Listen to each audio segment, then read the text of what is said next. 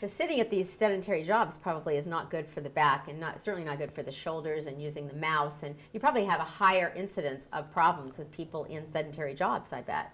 Well, yes, it's the chairs are not designed properly, so the big buzzwords are ergonomic stations. Right. If they do a proper ergonomic stations, it can decrease the incidence of problems, but it does not eliminate them totally. We were not born to stare at a computer monitor and type. That is not how our body was designed. Exactly. So.